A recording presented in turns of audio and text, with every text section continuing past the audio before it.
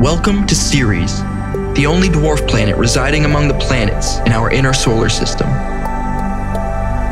Unlike the other dwarf planets that orbit far from the Sun in the Kuiper Belt beyond Neptune, Ceres orbits among the planets in the main asteroid belt between Mars and Jupiter. It orbits the Sun at an average distance of about 413 million kilometers, or 257 million miles. Depending on the positions of Earth and Ceres in their orbits, its closest approach to Earth can be around 239,400,000 kilometers, or 148,756,000 miles, which is closer than Jupiter, Saturn, Uranus, and Neptune.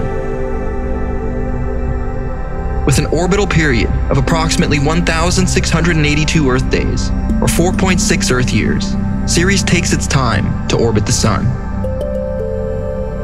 Ceres measures roughly 946 kilometers, or 588 miles in diameter, making it the largest object in the asteroid belt, and comprising over 20% of the belt's total mass.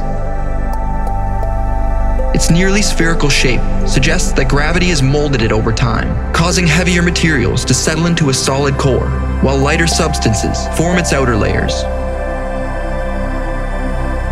The surface of Ceres has an average temperature of around -100 degrees Celsius, or -148 degrees Fahrenheit, although sunlit regions can warm to about -33 degrees Celsius, or -27 degrees Fahrenheit, highlighting the dramatic range between light and darkness in this distant environment.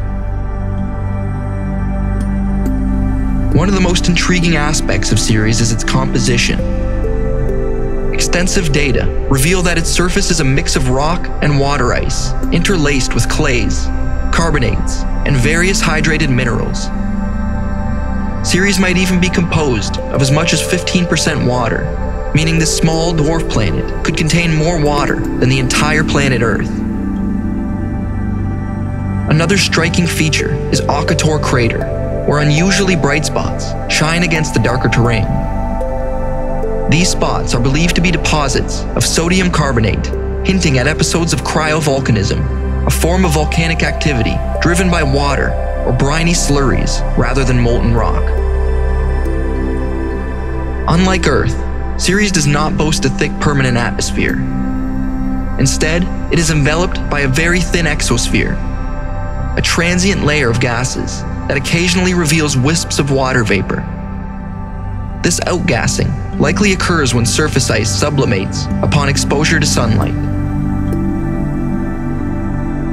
A day on Ceres lasts just over 9 hours, meaning you'd experience rapid transitions from light to dark.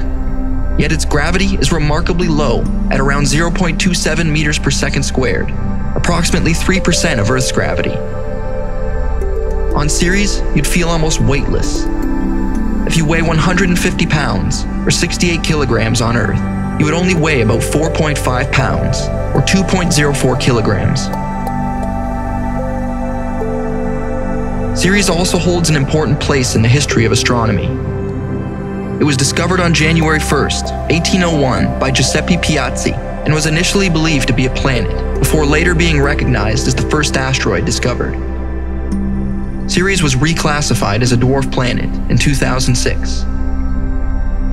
Named after the Roman goddess of agriculture, grain crops, and fertility, it has been the focus of extensive research.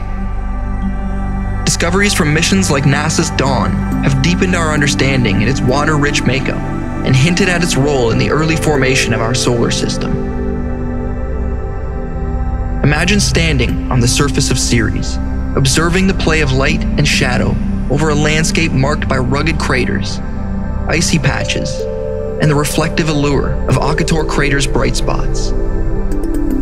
Every feature offers clues about geological processes that have shaped not only this dwarf planet, but also the broader history of our solar system. Even as a seemingly small object, Ceres expands our understanding of our place in the cosmos and sparks our curiosity about the history and evolution of our solar system. This tiny, freezing world deepens my gratitude for the stable conditions we enjoy here on Earth, and I am grateful to share this moment with all of you. Thank you so much for joining me on this exploration of Ceres. If you enjoyed this video, feel free to show your support with a like, a comment, or by sharing it with other curious minds. Your support truly goes a long way in helping others find and enjoy these adventures. I would also like to thank this amazing community for your ongoing support. I appreciate you all. If you'd like to join me on more adventures soon, feel free to subscribe and hit the bell icon so you don't miss the next one. Thanks again. Until next time, take care and be well.